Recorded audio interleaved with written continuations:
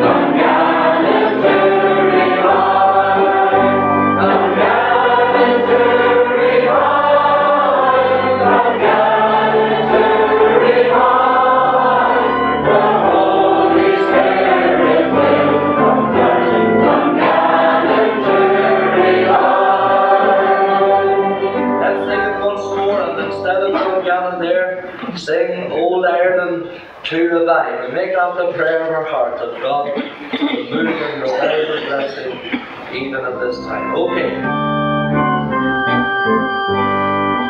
Did not come to judge the world, He did not come to live. He did not only come to sing, it was to save He came. And when we call Him Savior, and when we call Him Savior, and when we call Him Savior, then we call Him by His name. If you believe and I believe, and we together strive, the Holy Spirit will come down on Ireland to revive, on Ireland to revive, on Ireland to revive. The Holy Spirit will come down on Ireland to revive. Amen. You're singing well. Thank you very much. Our opening hymn, the Songs of Victory, number 73. Number 73. Blessed be the fountain of blood, the world of sinners redeemed. Blessed be the dear Son of God, only by His stripes are we healed. 73, and we shall rise to sing.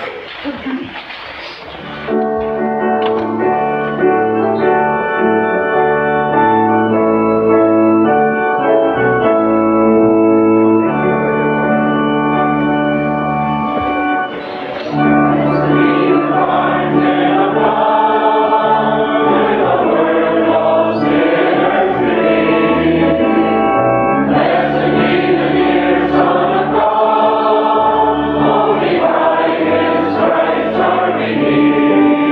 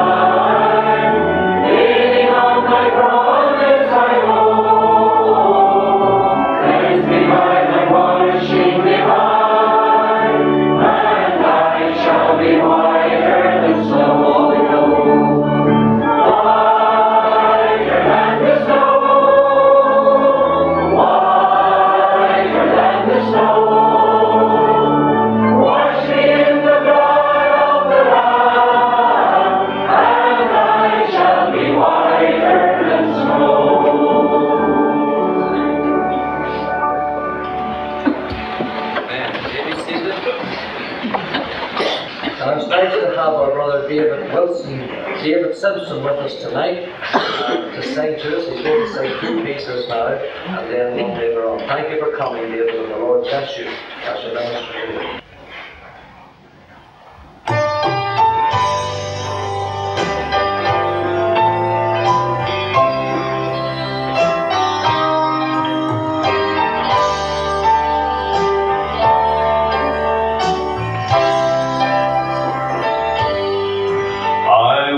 Guilty with nothing to say, and they were coming to take me away. But then a voice from heaven was heard that said, "Let 'em go, take me instead." And I should have been crucified. I should have suffered and died. I should have hung on the cross in disgrace, but Jesus, God's Son, took my place.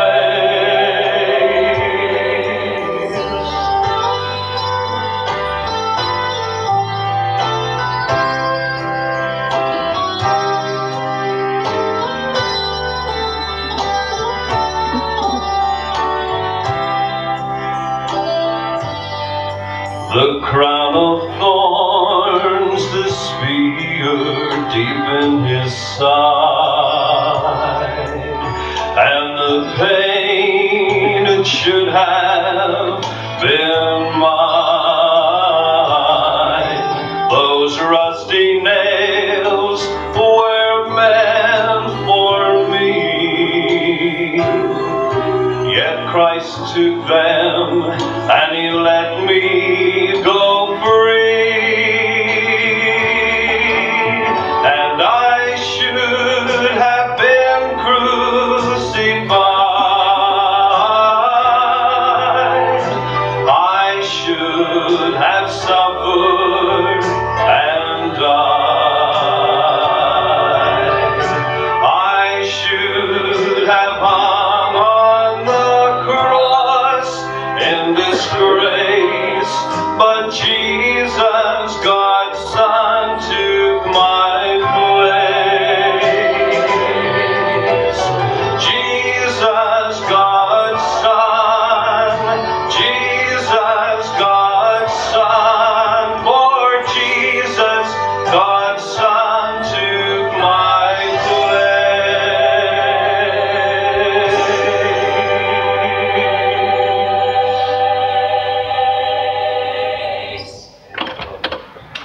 It's great to be back. It's great to have fellowship with everybody again. And this second piece that I would like to bring before you is a piece called Unworthy of the Blood. Now, I've sang it here, I think, a couple of times before. So if you know the chorus, you have to sing it to do that. Right, okay.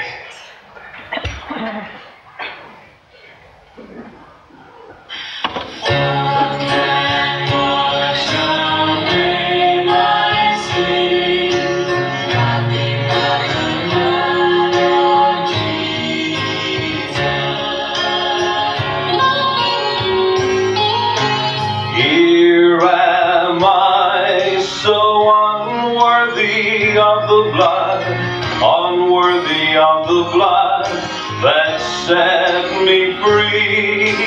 Here am I, so unworthy of the blood, but yet it flowed for me. I know not why the sovereign King should leave his throne on high to dwell here in this barren land with mortals such as I. He left his home in glory, though why I do not know, but his precious blood has made me whiter than the virgin snow. Everybody saying, here am I, so unworthy of the blood, unworthy of the blood that set me free. Here am I, so unworthy of the blood, but yet it flowed for me. For every time I falter and I bring the Father shame, I plead the cleansing of the blood, and I ask in Jesus' name. I do not know the reason why He showed such love for me, but this I know, He paid it all upon that cruel tree. Here am I, so unworthy of the blood, unworthy of the blood that set me free. Here am I, so unworthy of the blood, but yet it flowed for me. Once more. Here am I, so unworthy of the blood, unworthy of the blood that set me free. Here am I, so unworthy of the blood, but yet it flowed for me. And yet it flowed for me. And yet it flowed for me.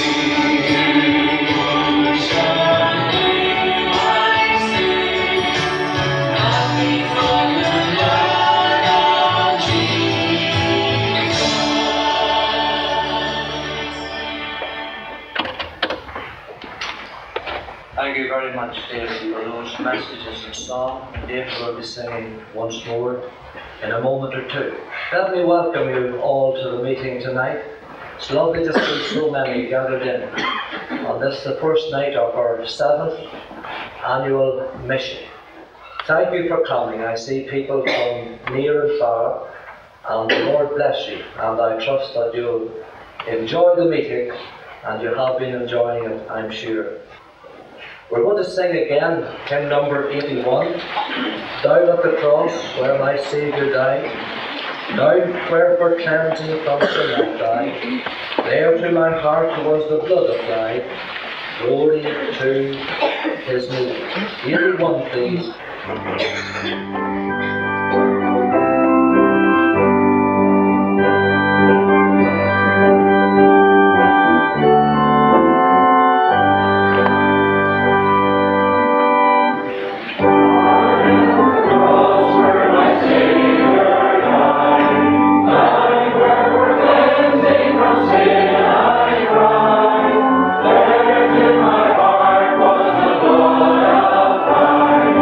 Glory to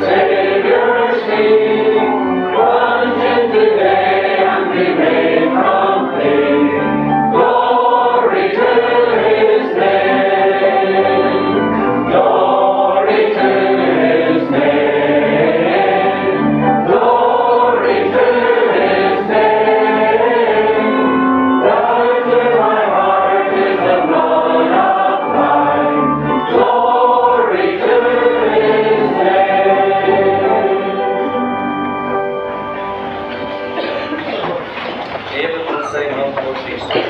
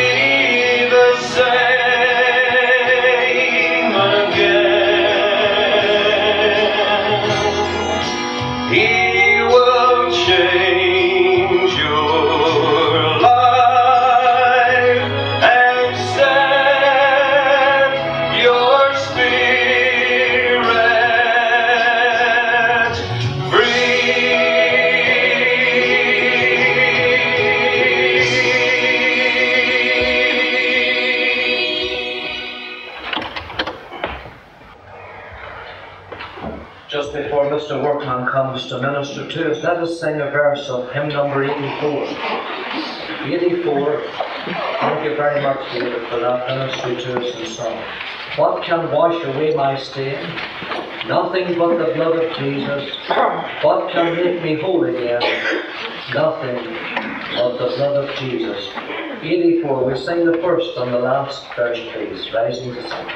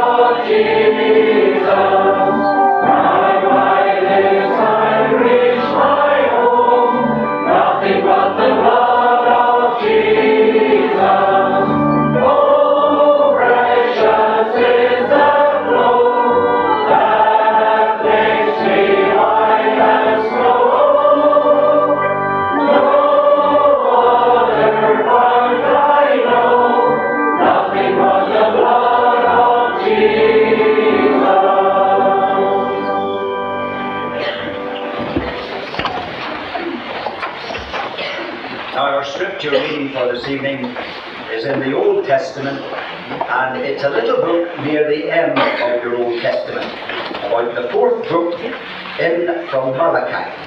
Now if you'll find the end of the Old Testament is the book of Malachi, come back from Malachi into Zechariah, back from Zechariah to Haggai, and then the next book in is the book of Zephaniah. It's as clear as mud, isn't it? Now I hope you can find it. While you're looking for it, may I thank Bertie for his welcome. It's a great joy to be here. I've got to know so many folk around this district, and I hope that you support us during the mission, and that you'll do your best to get as often as you can. You know I'm a great believer in divine healing, and tomorrow night we'll be thinking a little about that. And if you have need of prayer or know anyone that may need prayer, do please ask them to come along, and we'll have something to say to them, and we'll pray for them after the service. Now, have you found the little book of Zephaniah? We're reading in chapter 3, and for the sake of time, we're just reading the first 5 verses. Zephaniah, please, chapter 3, reading the first 5 verses. Woe to her that is filthy and polluted, to the oppressing city. She obeyed not the voice, she received not correction, she trusted not in the Lord, she drew not near to her God. Her princes within her are roaring lions, her judges are evening wolves. They gnaw not the bones till the morrow. Her prophets are light and treacherous persons. Her priests have polluted the sanctuary. They have done violence to the law. The just Lord is in the midst thereof. He will not do iniquity. Every morning doth he bring his judgment to light. He faileth not. But the unjust knoweth no shame. Ending there, we know God's blessing will attend this reading from the Word. Now, on this opening night of mission, I thought I would do something different. I brought my sermon along in a bag this evening, as well as in my Bible, because I want you to see the sermon as well as listen to it. Now, you nosy people, you'll want to see what's in my bag.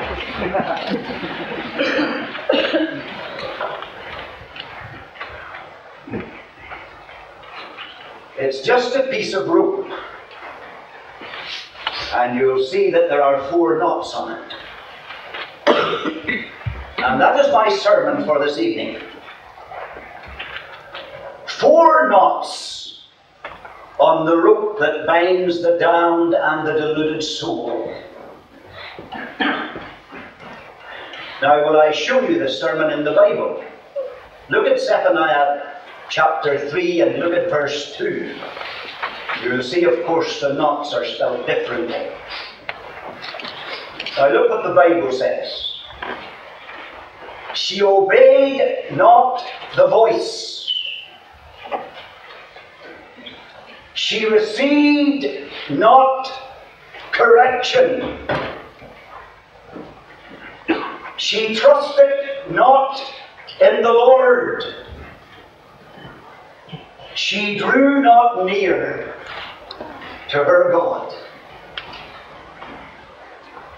My dear unconverted soul in this meeting, could I speak as a minister to you in love tonight? Those are the 4 knots that will destroy and damn you. If you obey not God's voice, if you receive not God's correction, if you trust not in the Lord, and if you draw not near to your God, those will be the 4 knots that will destroy and damn your soul. Now, if you look at this chapter in Zephaniah, you will see that those words were spoken first and foremost about Jerusalem and the people that dwelt in Jerusalem. And friends, if ever people heard God's voice, if ever people were corrected by the Lord, if ever people had privileges and people had light and people had heard preaching, I tell you it was the people of Jerusalem. You see, Jerusalem was the city of the great king. Do you know that the great prophet Isaiah worked and witnessed in the city of Jerusalem? And through the great prophet Isaiah, almost 800 years before Jesus came, the people of Jerusalem heard exactly how Jesus would be born and what he would be called. Go to Isaiah chapter 7, read verse 14. Behold, a virgin shall conceive and bear a son, and thou shalt call his name Emmanuel. Imagine hearing that from God 800 years before Jesus ever came. Boy, they had that privilege. Go to Isaiah chapter 9, read verse 6. Unto us a child is born, unto us a son is given, and the government shall be upon his shoulders, and his name shall be called Wonderful, Counselor, the Mighty God, the Everlasting Father, the Prince of Peace. Imagine almost 800 years before Jesus ever came, the people of Jerusalem heard God saying that to them. But Isaiah not only told the people of Jerusalem how Jesus would be born, the great Isaiah very graphically depicted why Jesus would die. Isaiah 53:6. Surely he hath borne our griefs and carried our sorrows, yet we did esteem him stricken, smitten of God and afflicted. But he was wounded for our transgressions, he was bruised for our iniquities. The chastisement of our peace was upon him, and with his stripes we are healed. All the people of Jerusalem heard the voice of God, friends, for Isaiah worked and witnessed there. But not only did Isaiah work and witness there, do you know the great prophet Jeremiah? He wept and he kneeled there. Go to Jeremiah chapter 9, read verse 1. Jeremiah cried out, "Oh, that my head were waters, that mine eyes were a fountain of tears, that I might weep day and night for the slaying of the daughter of my people. For your harvest is past, and your summer is ended, and you are not saved." Oh, if ever people had light, if ever people had privileges, if ever people heard the voice of God, I tell you, the people of Jerusalem heard it. Not only did Isaiah work and witness there, not only did Jeremiah weep and wail there, do you know all the prophets? All the prophets warned Jerusalem, and their warnings came to a head when the prophet Amos came. When you go home tonight, read Amos chapter 4 and see how God corrected the people of Jerusalem. 5 times God tried to correct the people of Jerusalem by withholding the rain from them, by withholding the harvest from them, by sending war, by saving them from sudden death. And 5 times in Amos chapter 4, God has to say, Yet have you not returned unto me, saith the Lord. Yet have you not returned unto me, saith the Lord. Yet have you not returned unto me, saith the Lord. And in spite of all the warnings, and in spite of all the witness, and in spite of the way God preached to the people of Jerusalem, he had to write, they obeyed not the voice. They received not correction. They trusted not in the Lord. They drew not near to their God. And here's the amazing thing. in spite of the way God spoke to the people of Jerusalem, in spite of the fact that Jesus was foretold 800 years before he ever came, when the Saviour finally did come, wouldn't you have thought that those people that had been prepared for his coming, wouldn't you have thought they would have greeted him with open arms? But read your Bibles. Read John 1 verse 10. It says, Jesus was in the world, and the world was made by him, and the world knew him not. He came unto his own, the Jewish people that he had prepared for years. He came unto his own, but his own received him not. And heartbroken at the end of his ministry, Christ had to go up outside the city of Jerusalem, and when he saw the city, he cried out, "Oh, Jerusalem, Jerusalem, thou that killest the prophets, and stonest them that are sent unto thee. How often would I have gathered thy children, as a hen gathereth her chickens under her wings, and ye would not." They obeyed not the voice, and that was the thing that damned the Jews.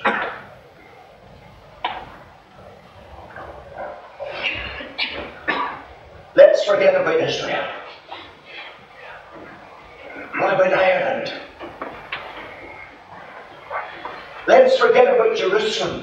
What about Dungannon? Have we not had as many privileges and as many opportunities, and have we not had as many chances to hear the voice of God as the people of Jerusalem did? I see a lot of children in this meeting tonight. You know, God began with you early, like he did with Samuel. You remember whenever you were just a child, and your father and your mother sent you out to hear godly Sunday school teachers. And those godly Sunday school teachers made sure that you heard the voice of God. They told you there was a heaven to be and there was a hell to shun. Do you remember how those Sunday school teachers taught you that Jesus was the bread of life? Ah, but you never fed thereon. Those Sunday school teachers told you that Jesus was the only way to heaven. Ah, but you never walked therein. Those Sunday school teachers taught you hymns like there is a fountain filled with blood. Ah, but you never washed therein. And isn't it strange, even as a child, we don't want Jesus? In spite of the fact that God says, "Remember thy Creator in the days of thy youth." We heard his voice in teaching as children. And we heard his voice in preaching as teenagers. You know, I'm looking over this meeting tonight. Some of you are like myself. You wouldn't turn the plucking line. The hair's getting grey. And the form's getting stiff. But you remember whenever we were teenagers. No big car at the door then to whisk you away to some disco or dance. There was no wee box sitting in the corner, a wee goggle box to keep you in at night. Do you remember when you were a teenager and a mission came to your district? It was somewhere to go. And you went along maybe to pass the night to a gospel mission. What preachers you heard. Preachers that would have brought a tear to the eye of a stone. Some of you have listened to Godly Faith Mission Pilgrims. Some of you are old enough like myself to have heard W.P. Nicholson. But even as a teenager you didn't want Jesus. And you didn't want to listen to Jesus. And you said, "Go, Spirit, go thy way. Some more convenient day of thee I'll call." And the years go on, you don't attend as many gospel missions now. But God still makes sure you hear his voice. A friend dies. Out of respect you go along to the funeral. And at that funeral a minister preaches, "Be ye also ready. For in such an hour as ye think not, the Son of Man may come for you." Men and women, It's a great privilege to hear the voice of God. There are some countries have no Bible. There are millions of people who have never been inside a church or a mission hall. And we are a privileged people. There are more churches in the north of Ireland than anywhere else on earth. There are more gospel missions held than any other place. I'm amazed that every year you have a mission here. It's a very serious thing to refuse God's voice, because Proverbs chapter 1 verse 26 says, and this is God speaking, God says, because I have called and ye have refused, I have stretched out my hand, but no man regarded. Ye have set at naught all my counsel. Ye would none of my reproof. God says, I also will laugh at your calamity. I will mock when your fear cometh. For then shall ye call, but I will not answer. You ever seen a man lying in his deathbed calling and God never answers? I have. I spoke to a man for years about his soul, and he used to laugh at me. He said, I'll get saved my deathbed, Sammy. I came to his deathbed, and I visited that man, and fear was looking out of his eyes. And he said, Sammy, there's nobody there. I'm crying every night for God to have mercy on me. But my prayer goes no higher than the ceiling. No, you see, you can't pray fasting this with God, friend. Because I have called and ye have refused, God says, I will laugh at your calamity, I will mock when your fear comes, for then shall ye call and I will not answer. Friends, could I say this, and I hope I say it lovingly. You can't treat God like a waiter in a chip shop.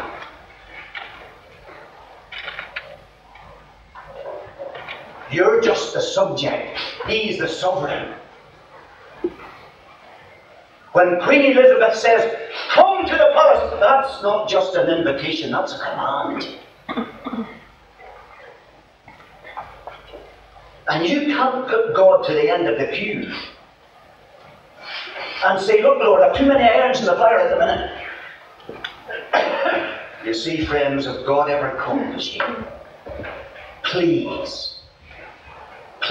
listen to me tonight. If God ever calls you, come when He calls. Because if you obey not the voice, that will be the knock that will damn you. The knock of disobedience. She obeyed not the voice. Very quickly. She received not correction. Now let me tell you a very solemn truth.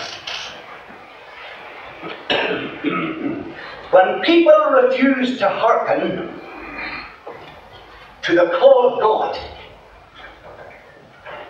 the time comes whenever they hearken to the correction of God.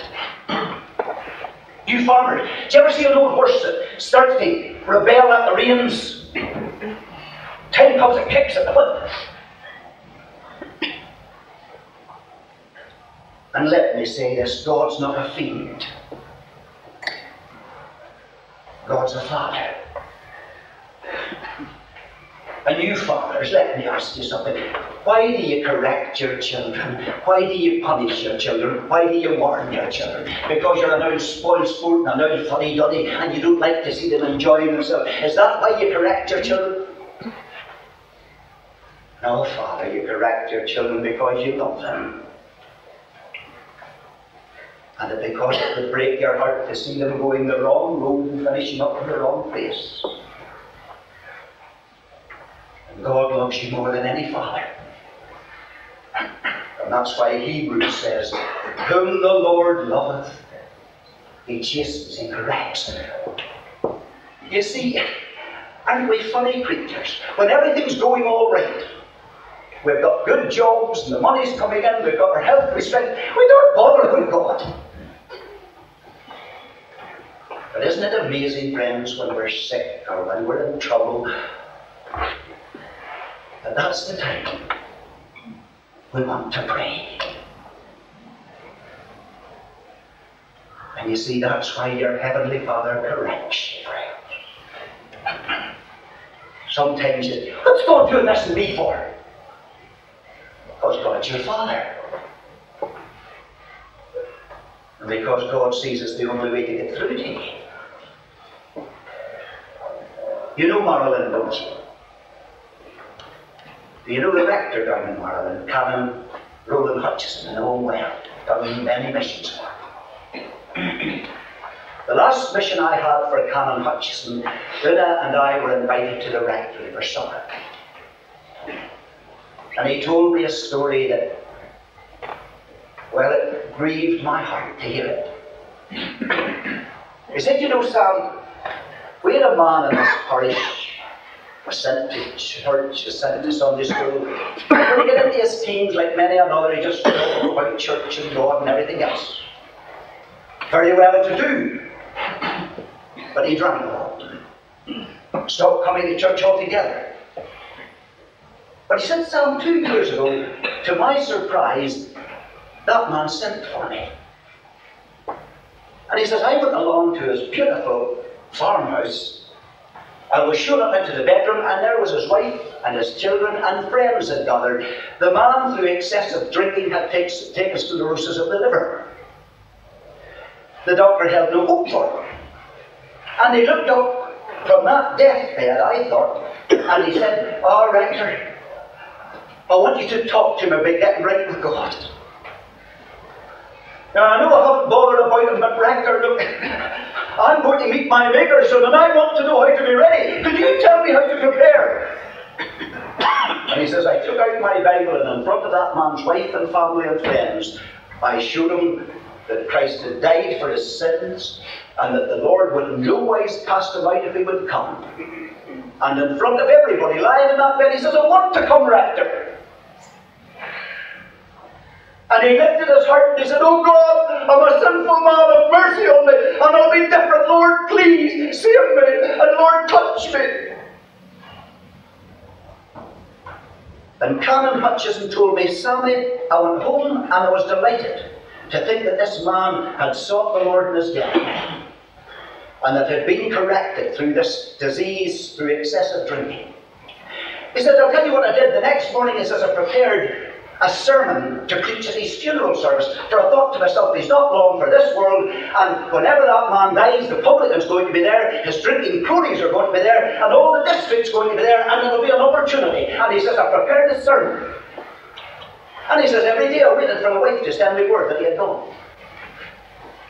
But he says, wonder after wonder. He says, 3 weeks passed, and I heard the man had got better.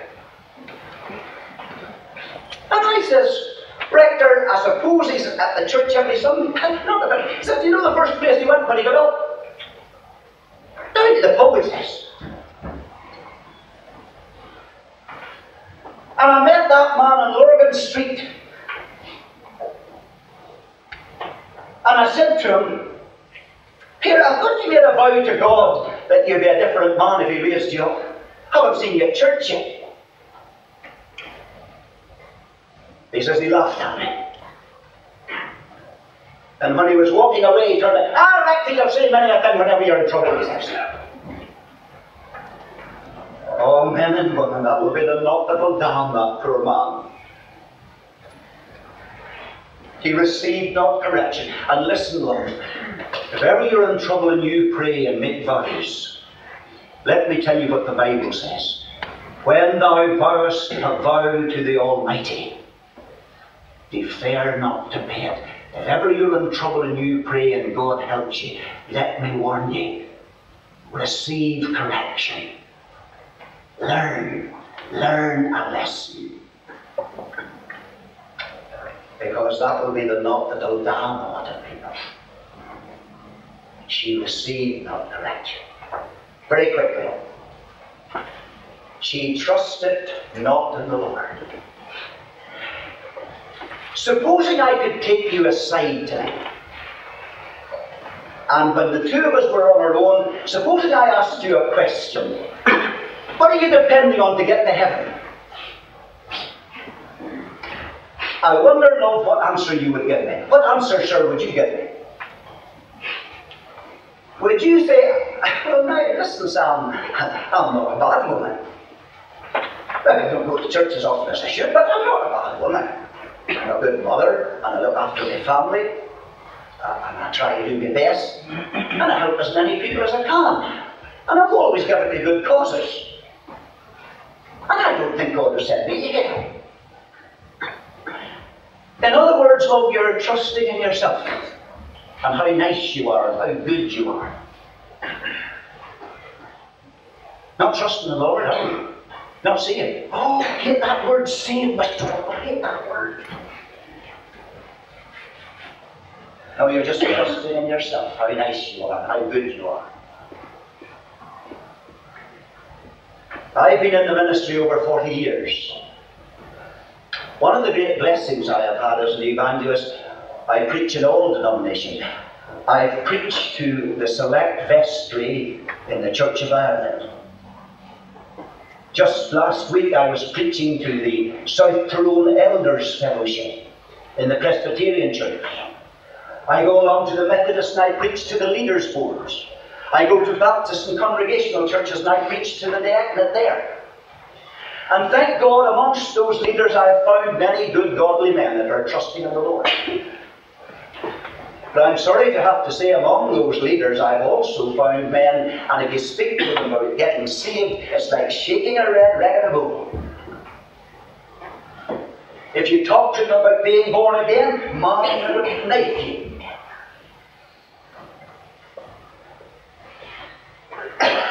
They don't want you to talk to them about being saved or born again. And the leaders in the church, don't they take the communion? Don't they pay in?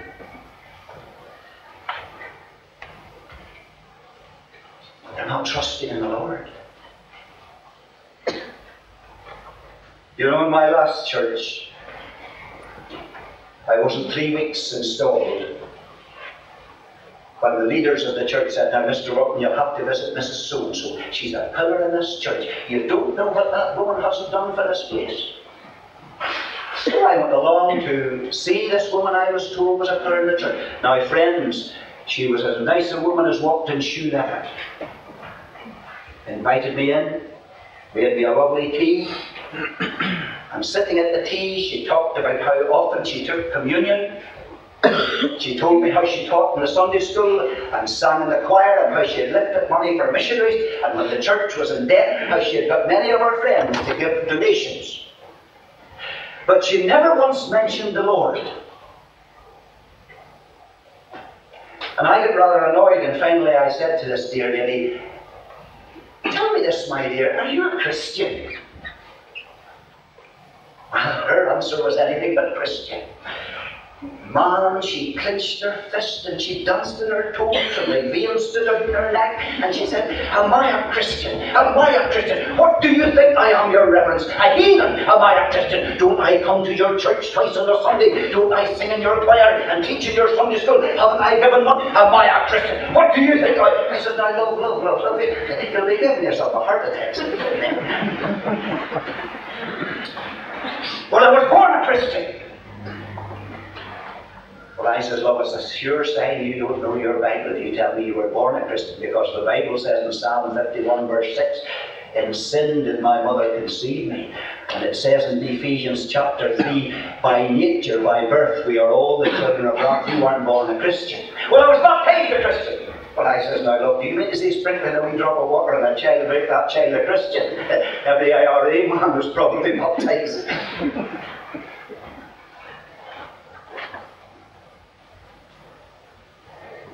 Yet it's amazing the number of you people in this meeting today. And if I could take you aside, you would say exactly the same thing. I go to the church. I take my communion. I pay into the place for worship. Friends, what does your old hymn say? Nothing in my hands I bring. Simply his cross. God would have been an awful fool to send Jesus to die for you. If you could get into heaven by simply going to church and taking communion and live a good life. Friends, there's only one way to be saved, and that's trusting in the Lord. No matter what you're trusting or who you're trusting, if you're not trusting in the Lord, that will be the knot that will damn you. Now the children have been very good. I better finish. The last night, she drew not near to her God. You know, it's amazing the things people have turned to. But they never turn to the Lord. They'll draw nearly this, that, and the other thing. You remember in that picture of Jesus over Jerusalem, he pictured the chicken and the hens. You see, there's the wee chicks. They see a hawk in the sky, or some other imminent danger, and when the danger's there, the mother hen gives a cry. And what do the wee chickens do? What do they do when they see the danger? They rush to the shelter and safety of her wings. God wants you to do that tonight. But tell me, Father and Mother, what would you think of a child when its wee heart was breaking? Or when that wee child was in some terrible trouble, what would you think of that wee child? If it ran out into the streets, if it ran away to some stranger, never looked to you for the comfort and help that you would get. Sure, it would break your heart. And how do you think God feels as he sees you going through a world fraught with danger and distress? That when trouble comes, you're under this, that, and the other, you're on the end.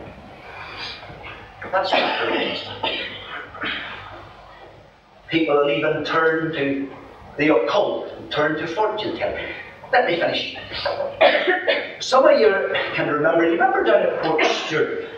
I could never afford to go on a holiday away to these exotic places when I was a young minister down there at Denaki. But when I was down at Denaki, and I liked to go to Port Stewart. In my days, way back there in the 50s, you see, when you went over the convent under Port Stewart, you come down the steps, there was a wee tent where there was a fortune teller, and there was a row of seats, and all these old dears were sitting along these seats at night. And one night when I was doing a bit of shopping, and I came over the steps, and there's all these old dears sitting along. So it must have been the devil in me, you know. I went over and I sat down beside him, you know, and one old dear said, "She's very good, you know." I says, "Who's very good?" "The fortune teller."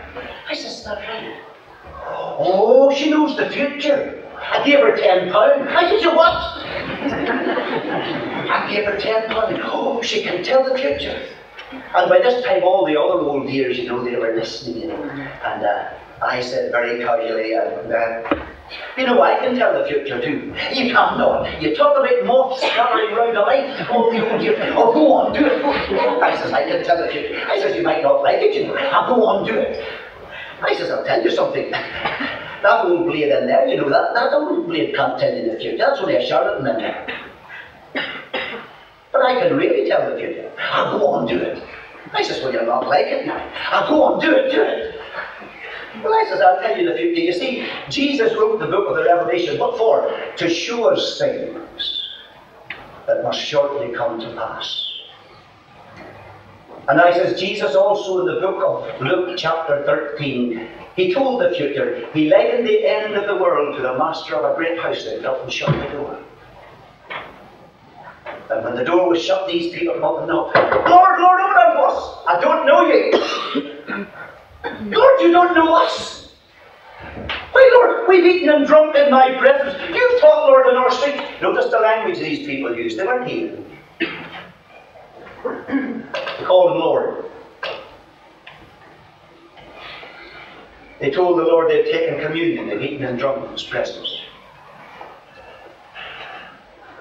They had the privilege of open air meetings, they taught in our streets. I know you not.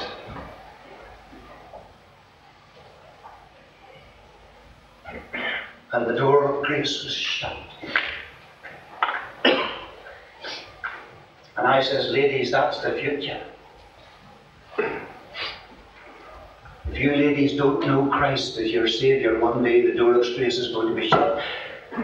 Won't matter if you've taken communion. It won't matter if you can call Him Lord, if you've got the language. Won't matter if you've had the privilege of being brought up in a Christian country. If you don't know Him, because this is life eternal, that they might know Thee. And I says, that's the future, yes. And oh, you belong to the brethren. I says, I don't belong to the brethren. I'm an ordained minister. I'm just telling you the truth.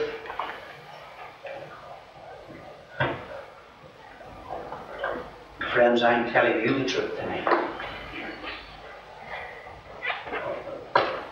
Those are the 4 knots in the rope that could damn your soul. If you obey not God's voice, you have heard it tonight again. If you receive not God's correction, and He has been speaking to some of you and correcting you. If you trust not in the Lord, and if you draw not near to your God, then He's drawn near to you. Because the consolation of this verse is this: if you draw nigh to God, God will draw nigh to you. He is a Father. He's not a fiend. Because He's a Father, He loves you. And He has given His Son to die for you. And He makes you the promised backslider tonight. He says He's married to you. And He'll heal your backsliding, and He'll love you freely, and His anger will be turned away and you'll draw near to Him. And if you're not a Christian tonight, He promises He'll come to them. He'll no wise cast you out.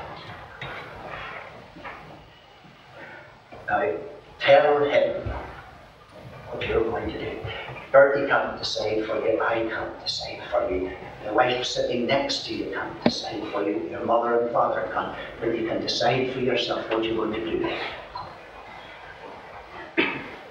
And let's have a little prayer together. And do pray for yourself. You're a backslider here tonight. Here's how you pray. Lord, I want to start this new year in the right foot. You know how I lived last year,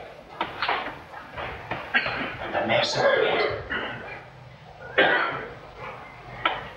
But just as you restored Peter, and just as you forgave David,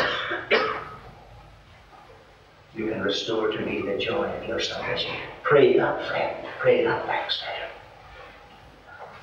And if you're not saved, here's how you can pray. And you can pray this after me, but you have to mean it. Lord, I've heard you speaking to me many a time. And I've always known I needed to be saved. But I've never come before. But sitting in this meeting tonight, I'm coming now. And I believe you'll not cast me out. I thank you, Lord, you'll help me to repent. And you will help me, Lord, with my problems and habits. And I accept you now.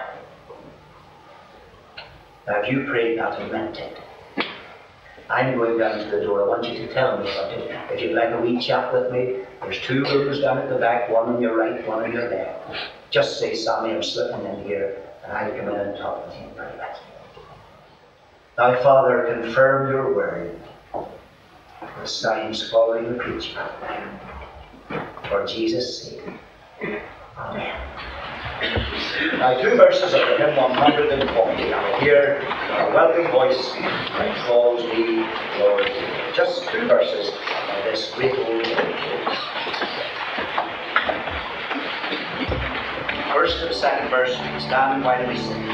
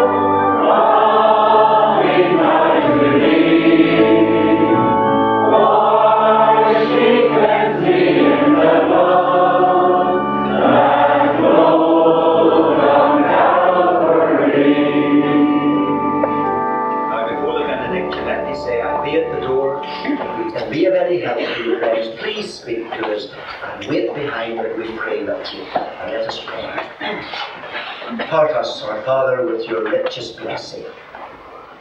Do give journey mercies to all of us who travel. And Father, when the roll is called in heaven, may not one in our family circle be missing. And now may the grace of our Lord Jesus Christ, the love of God, our gracious Heavenly Father, and the fellowship and communion of the Holy Spirit rest and remain with all who know and love the Lord this night and forever. Amen. Thank you for watching this video. Feel free to like this video and subscribe to this channel to stay up to date with new videos as they come online.